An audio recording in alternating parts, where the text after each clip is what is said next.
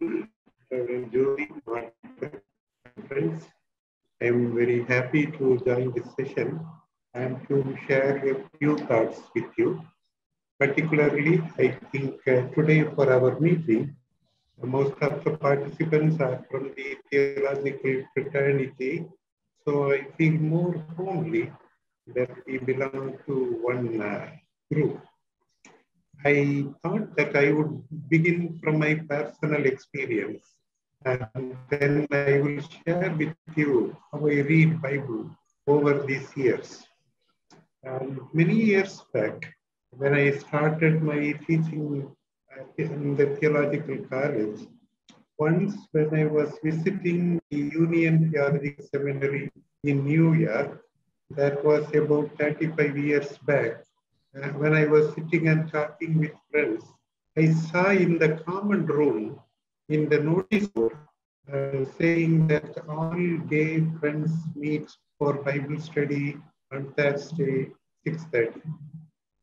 Then I read another notice saying, all lesbian friends, we meet for Bible study on Tuesday, Sunday. That was something new to me, I should say. For a student from India, student of Bible, that time, it was simply something looked new to me, I would say. I did not have anything to react, but I still remember that was an experience. When you confront with some new experience, that experience begins to germinate and bring new life in your thought process. And then after 5 years, I think, when I was teaching in Manchester, one fine morning, two students in the theological college, one of whom was a very close friend, they declared that they are gay. I could not really believe that two theological students can declare openly. And then when I was talking to them, I still remember one thing he shared with me. I want to be honest before my God and before my people. That really impressed me. And then slowly, I was trying to grow with these things, I would say. And basically, I just want to share that I was a liberation theologian from the beginning, and my whole theological premise was built on one thing: be in solidarity with the suffering people.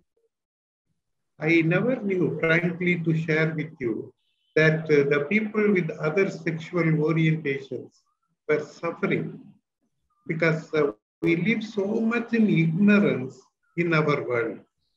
Later, I was exposed to Jewish studies. And there I came to see the connection that Hitler, during Holocaust, wanted to destroy three factors.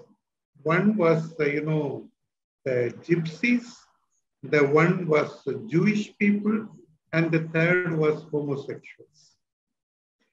Then I thought that definitely in history, the rulers have identified as targets these people to be terminated from this world.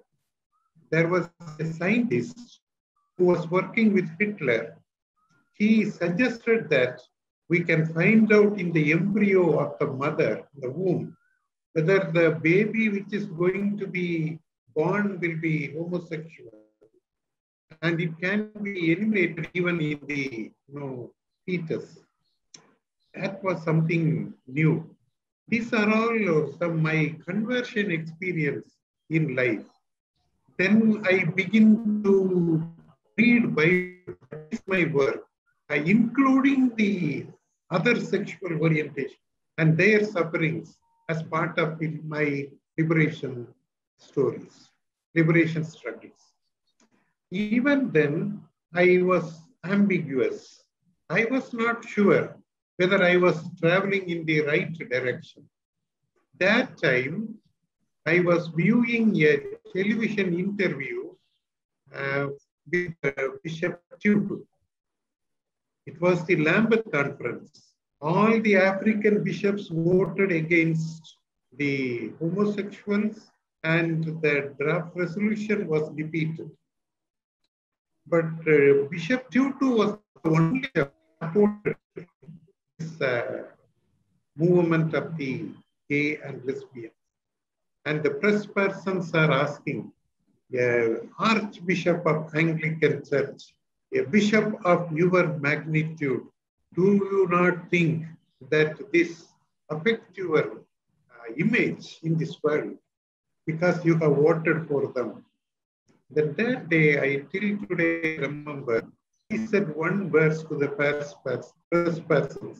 If I did not stand with my gay and lesbian brothers and sisters, the liberation struggle I waged all my life will go without any meaning. That touched my heart. That gave me clarity for my journey. And from that time onwards, consistently, I have included the gay, lesbian brothers, transgender brothers and sisters in my interpretation, in my hermeneutical principles. And so now I have shared a little bit how I have been moving in my life. So what I share with you did not happen overnight. And it all started 35 years back. And I would consider these things as moments of repentance in my life. And till today, like I speak for anti-Semitism, I speak for women's liberation, I speak for my Black counterparts, I speak for people with other sexual orientations. Having said this, now I want to begin with some of the biblical things. What I want to share with you may be a little bit sporadic, may not be too systematic, but I am sure this will help us all to only clarify who we are, clarify where we stand, clarify how we see our context. And so let me begin very briefly. First, I want to say some hints how I will be moving. Some of the things for your, just, throwing some bits for your thoughts. There are about 32,000 verses in Hebrew Bible which speaks about human sexuality. But I see only 5 verses which directly refer to homosexuality. That means the way they use Bible for homosexuality, against homosexuality, is out of proportion. You will see. Bible simply does not mention at all. Or I would say Bible is not too serious about it. When there are 32,000 references about sexual behaviors of human beings, how come you only discover not more than 5? Very few sacred texts of all religions mention homosexuality. Leave alone Bible. You take other scriptures, you will be surprised. The Quran has only one place to mention about homosexuality. That is what I hear. And in Bible, nowhere I see that it condemned the same-sex marriage. It never condemns from the beginning to the end. In fact, Jesus never spoke anywhere against other sexual orientations. Even within the heterosexual, I should say, I does not see this simply as a sexual behavior, but it is part of the power structures. And the powerful they have always identified the powerless as their targets. They do not create powerless, but there are powerless in this power imbalance. And that also, I would say,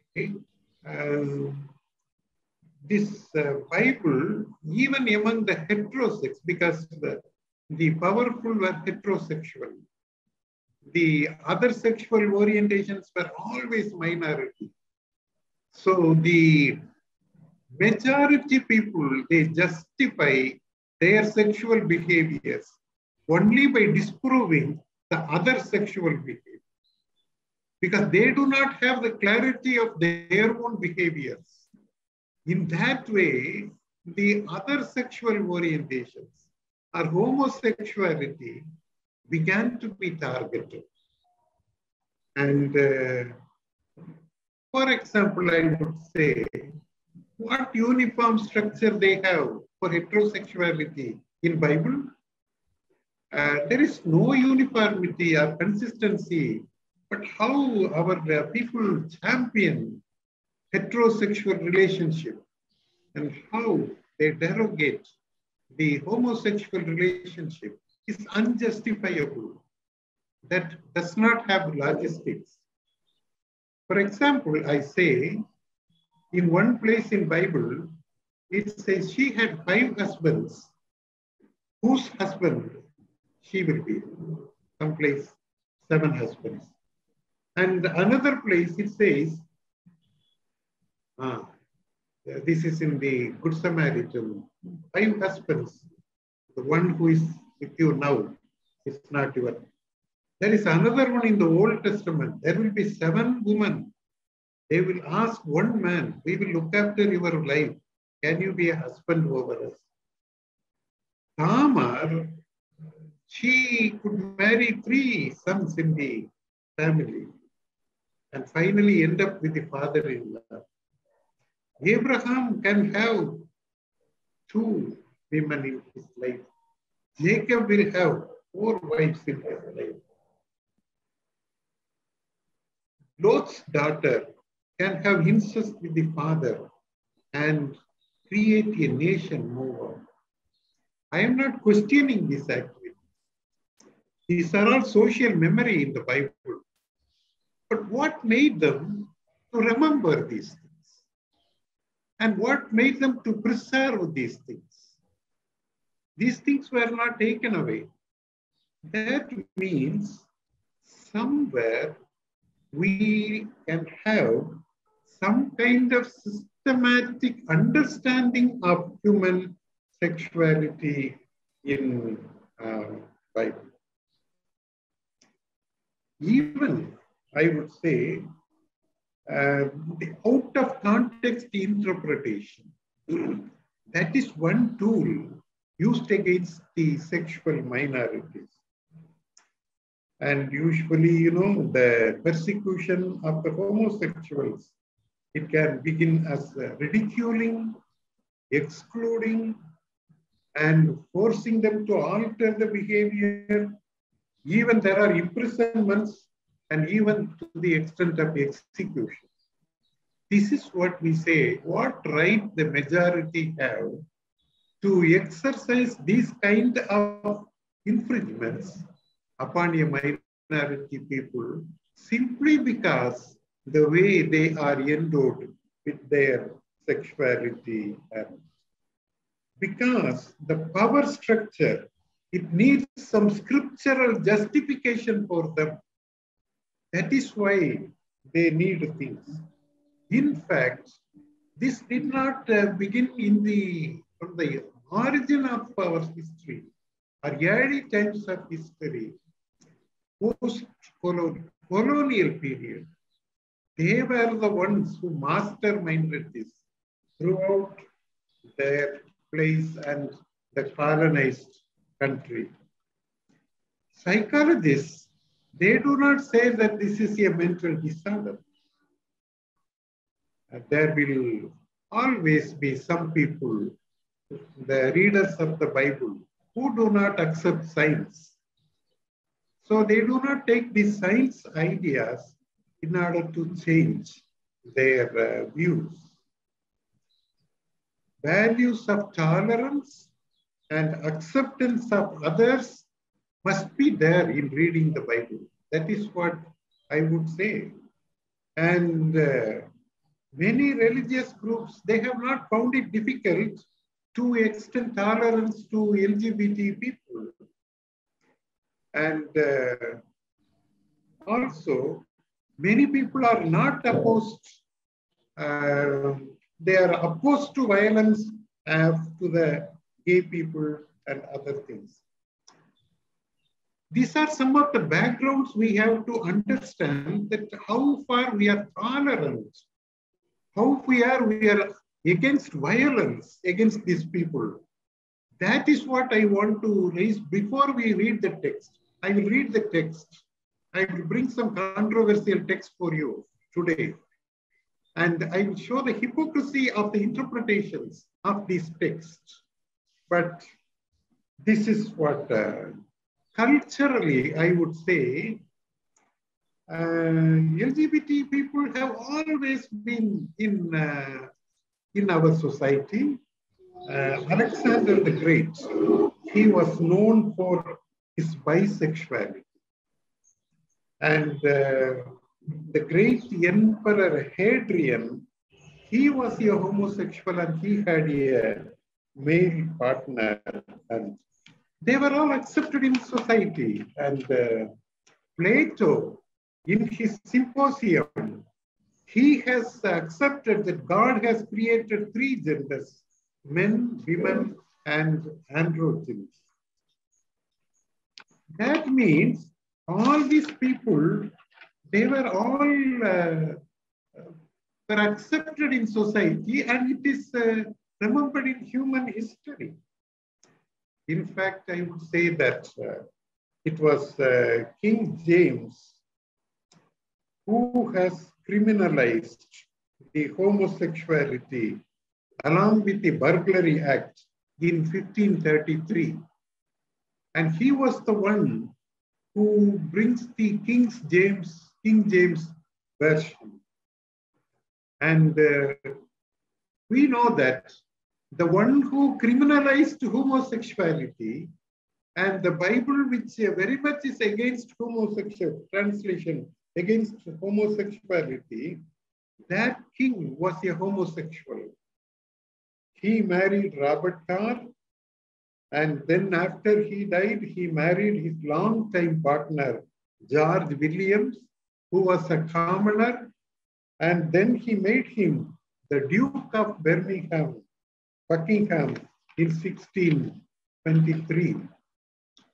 So these people who sponsors Bible, or who were in the world when Bible was written, the readers were very much in the same-sex relationship, and it was accepted in society. With this background, now I will come to some of the texts which we usually read. I will say, before I begin some of the Old Testament texts in a systematic way, let me begin by saying some of the places in Old Testament where you can see that the same-sex relationship has been accepted in a way. It was not a hindrance for the writers of the Bible. And yeah.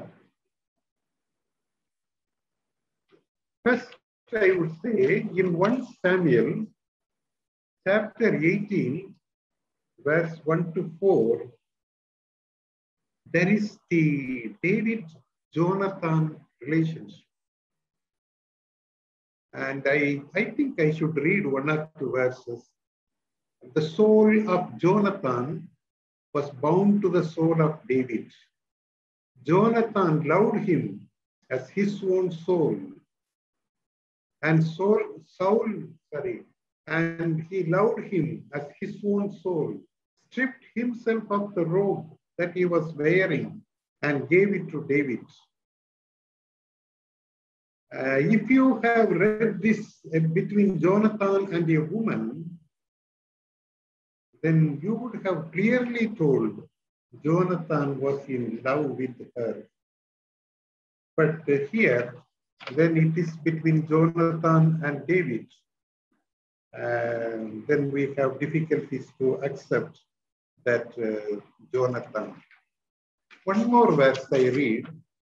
In the dinner table, when Jonathan was trying to plead for David with his father Saul, you read that in 1 Samuel 20:30, Saul is scolding Jonathan, "You son of a perverse, rebellious woman, do I not know that you have chosen David, the son of Jesse, to your own shame, the shame of your mother's nakedness?" This is a common talk in the dining table between a father and a homosexual son. Clearly says that you have a homosexual relationship with David, and we are ashamed of your relationship. Then I would also say,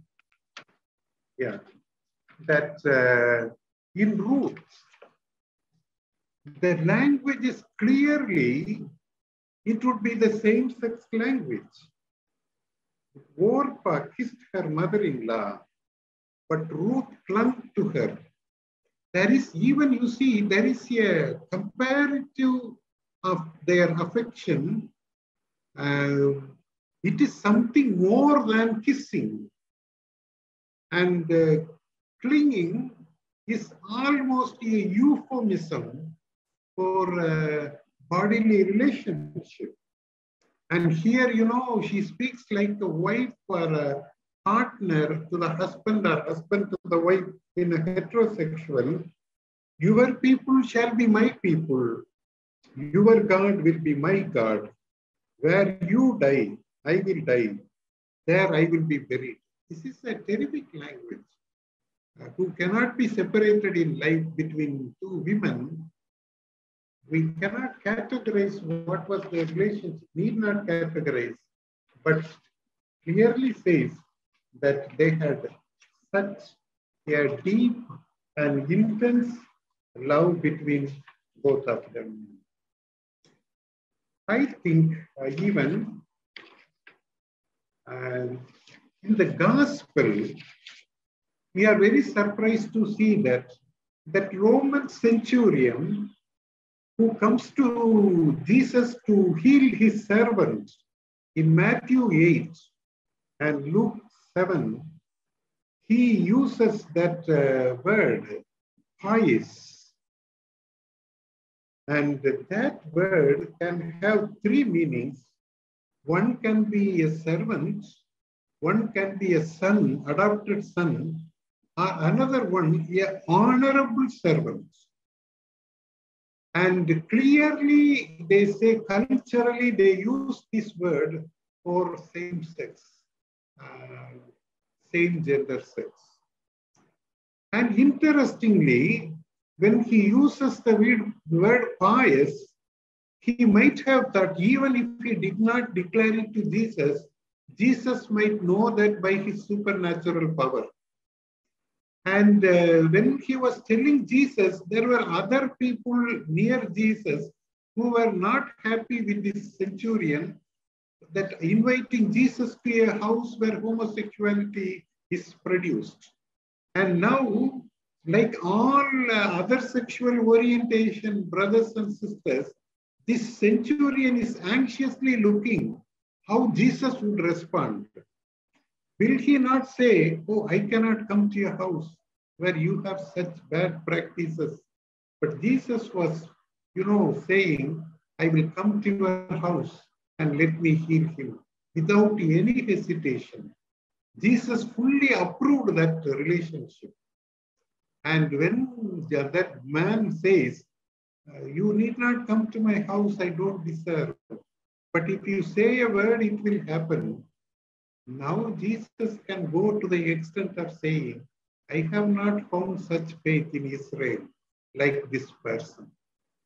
That was terrific acceptance of this person. And also we read in Acts that by Holy Spirit, the Philip was led to go and meet the Ethiopian eunuch and preach gospel because he should become part of the kingdom. The kingdom of God cannot become complete without the people at the margin entering into the kingdom by violence. That way, now I think I have tried to establish here and there some of the things for our discussion, for our thought, that I would like to say, when I read Bible like this, it does not look to me anywhere the way the people, the heterosexuals, look at other sexual orientation. So I have a feeling that there is more space for them within the biblical literature. They are not sent away. They are not expropriated. They may be in the borders, but there is space and it can be increased. Now I come to some of the basic texts which are used against homosexuals. One text which is always used against them is the creation text. The creation text, it says that God created Adam and Eve, and he created male and female. This is one of the strongest texts which is used in support of heterosexual relationship. No problem in that. But against anybody who do not follow this heterosexual relationship. Lot of work has been done on this text. Particularly the friends who belong to other sexual orientations, they try to dig deep into the text. Actually, according to the original Hebrew, Adam was a hermaphrodite, and the rabbis have accepted it. One half was Adam, one half was Eve, and they were united in the back. And if Adam and Eve were created as hermaphrodites, God was also, because they were created in the image of God. So creation story is not a heterosexual supporting text, but it is beyond heterosexual. It is not against heterosexual, but it is beyond. So nowadays, I think almost all students of Bible, they at least accept in principle the interpretation, but interpretation varies. There can be plurality of interpretation. Only thing, we should have a measuring rod for our interpretations. Jesus had a measuring rod for his hermeneutics. That was love God, love your neighbor. Whatever we interpret, it should be in love. Second one, Jesus had as his hermeneutical principle, Torah should liberate, it cannot oppress. It should free, but it cannot bind. In both the principles, we can see that we cannot use scripture texts to bind a human, a group of human beings. We cannot read Bible in hatredness for a community. Unless we clear this hatredness for the homosexual brothers, we will not read Bible in love. If they are struggling for their freedom, if they are struggling for their liberation, I think they have better truth than others. Secondly, there are two verses in Leviticus that has been used as the most powerful weapon against all the homosexual friends. I read in Leviticus chapter 18, verse 22, do not lie with the male like you would lie with the woman, since this is an idolatrous perversion. And there is another verse, Leviticus 20, 13. If a man has sexual intercourse with a male person, like as with a woman, they have both committed a toiva. That means abomination, perversion. Their death is their own fault. So these two verses, it is like hammering insistence. You hammer against them with these two texts. Now, we have to get the help of some of the important teachers, how they interpret these texts. And yeah.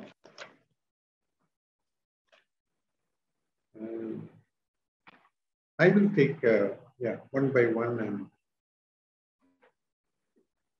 first of all, I will take one very leading teacher in Old Testament, Joe Milgram.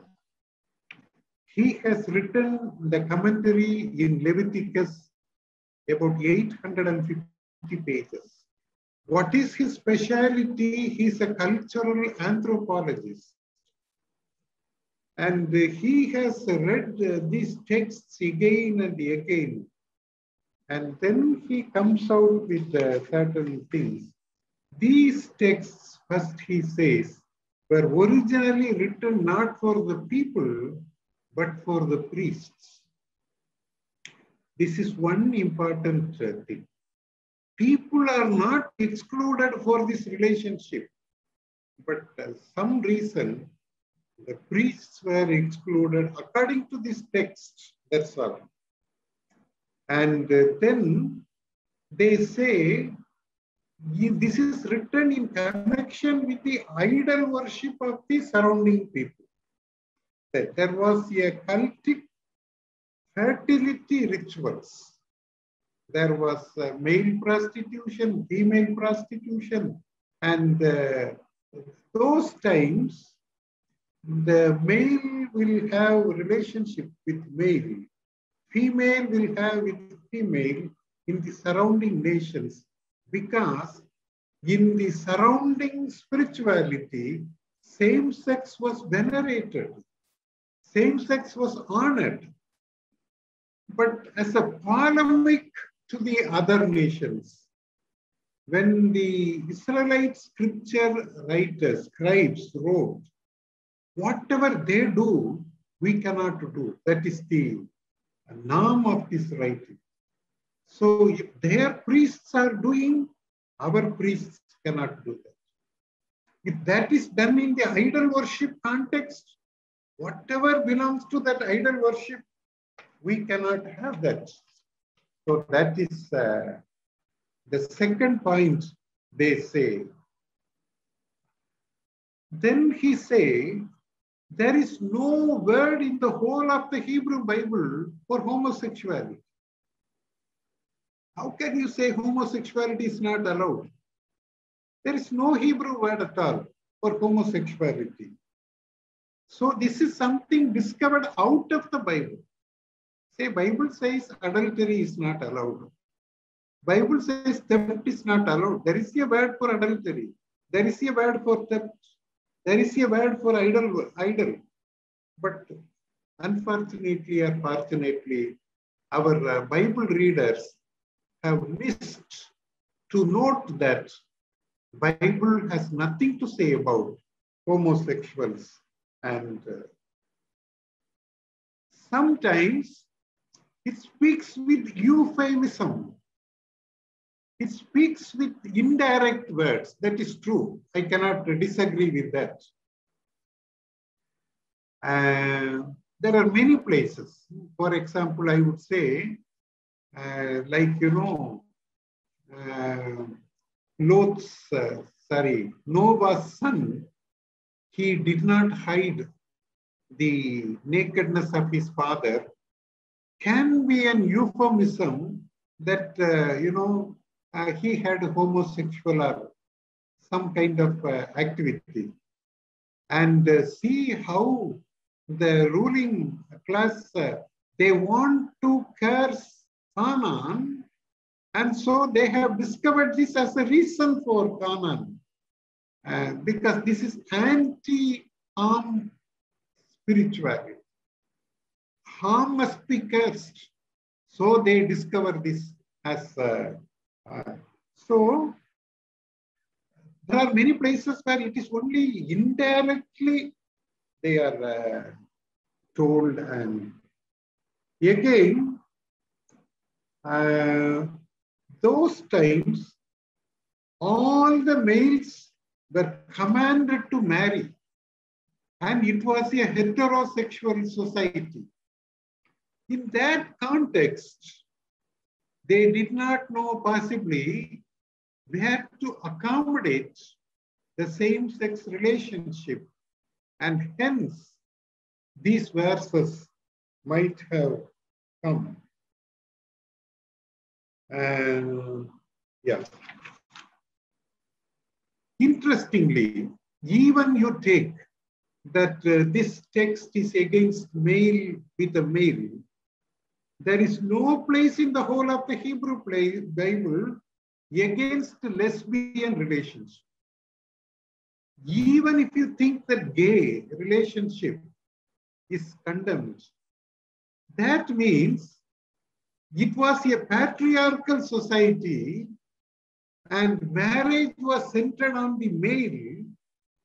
So there is a commandment how male should marry, but there is possibly no way a woman is forbidden to marry a woman. That is not coming. And interestingly, later in the rabbinic period, a lesbian was allowed to marry the chief priest. A chief priest can marry, he cannot marry a widow, cannot marry a woman for second marriage in heterosexuality, but he can marry a woman in lesbian relationship. This is also very interesting.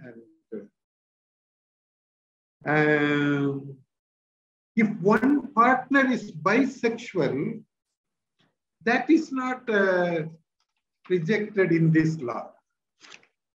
That is also part of the, and yeah. See, once more, you cannot lie with the man as lying with the woman means you cannot use other person for your sexual gratification. You cannot lie with a man thinking lying with a woman. Or you cannot lie with the woman thinking you are lying with a man. That is sexual gratification. We are not honest to the person with whom we are lying. So this is perhaps, we have to be honest with whom we are having relationship. Thinking somebody and to relate with somebody, that is less than animals. Even animals do not do that. That kind of sexual gratification is not possible. Cannot substitute for a woman. That is another interpretation. You can take a man, but you cannot substitute for her. Take as a man. but do not substitute for a woman. That is also not honoring this relationship. So first I discussed with the creation story. Now I discuss with the Leviticus text. And then I want to discuss with the Lot story.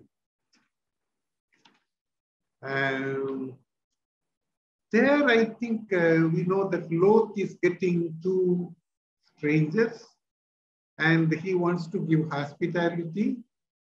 And in the middle of the night, a mob comes to Lot and they ask Lot to allow them to have sexuality with his guests.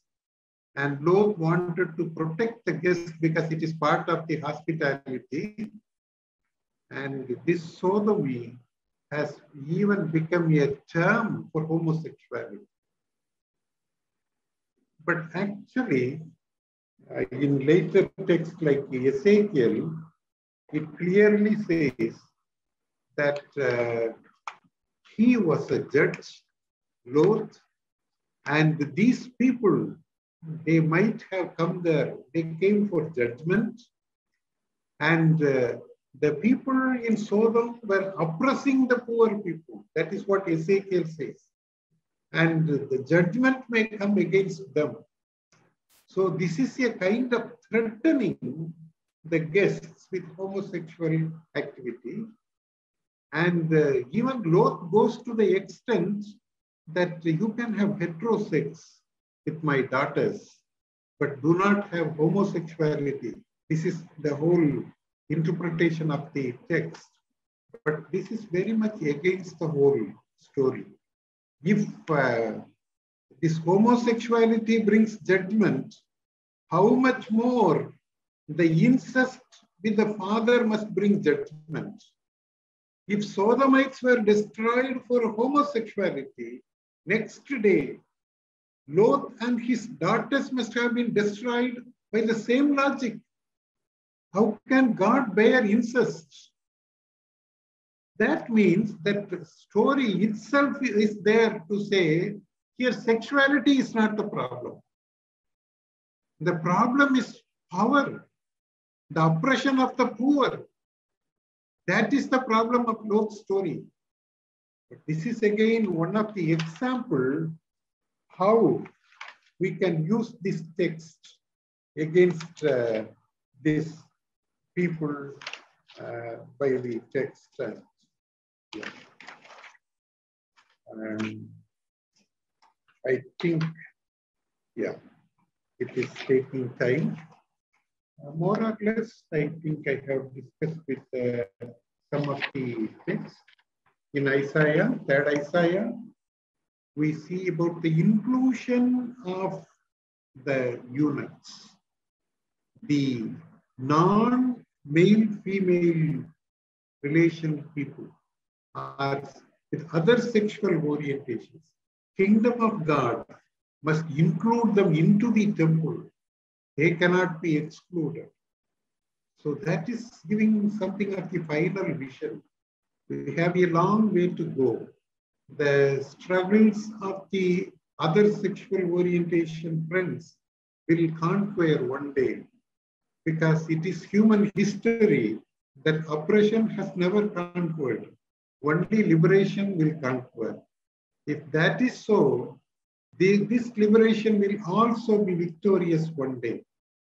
As theologians, as Bible teachers, somewhere we must experience a conversion experience to read our Bible and hermeneute our Bible in love with these brothers and sisters, in love with all the other people with other orientation.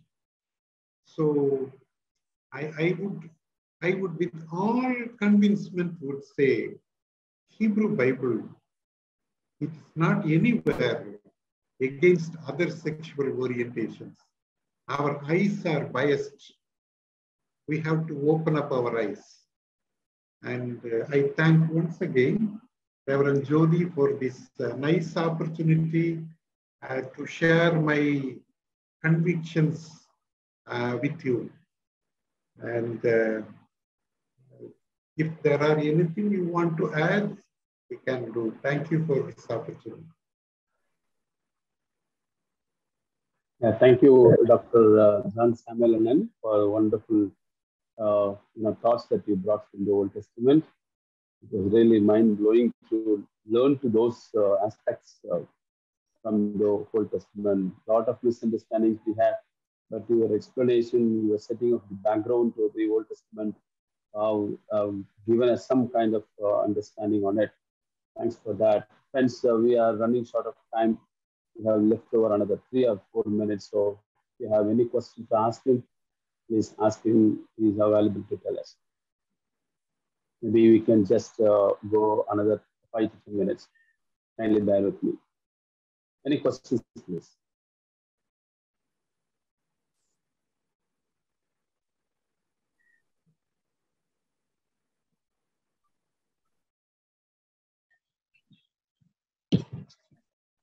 Yes. Thank you, sir, for your wonderful presentation. Thank you for your wonderful insight. Could you please explain me about Noah and Ham on Genesis 9? How can we look this text, Noah and Ham, on Genesis 9, 20 to 27? Thank you, sir. And then we will collect all the questions first, and then we can. I think that would be better. Yeah. Any other questions, please? If you have any other questions. Any want to speak? No. Anybody else?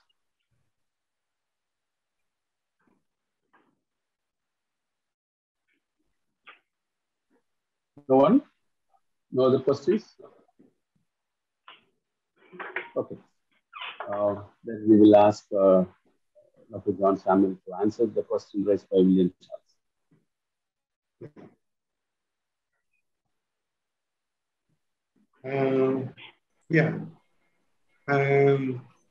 Within the biblical text, there are many texts which are polemical texts.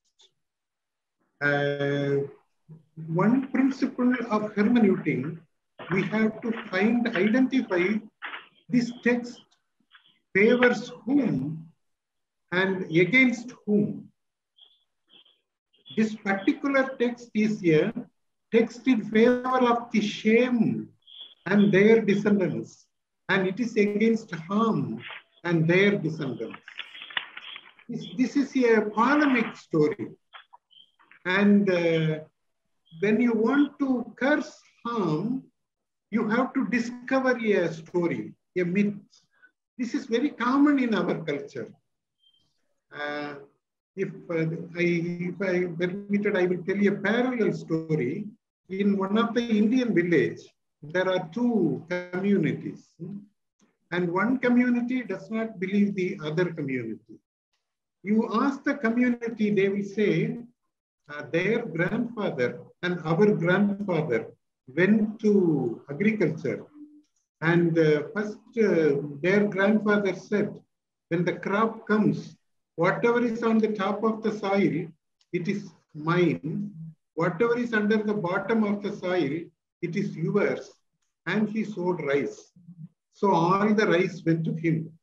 So our grandfather told him, why did you cheat me? Then he said, next time, whatever is on the bottom, that will belong to you. So you will not be cheated. Sorry, whatever is on the top, the other story. And next time, he put potatoes. So he was expecting that all the things on the top will come on him. Now potatoes went to him. And telling the story, they will say, we cannot believe them. We don't know whether this story happened, but there is a story myth to strongly make them not to come in solidarity with the other group. This is the trick of the dominant people. They can create so many myths. Likewise, in Bible, you can never come in solidarity with the black people. So there has to be a permanent injection against them. Then you have to tell a story. Then you tell the story. See, he played with his father sexually. This is not homosexual, but playing with the father, the relationship, playing with the mother is condemned. Playing with the brother is condemned. See, the story was, now this story is taken as a weapon against our homosexual brothers. This is euphemism I mentioned. So this is a polemic which was once used against the black brothers are now used against the homosexual brothers. So this is where I would say we have to identify how a biblical scripture text works against the oppressed people. How it curtails the freedom. I think I make clear of what I was meaning to.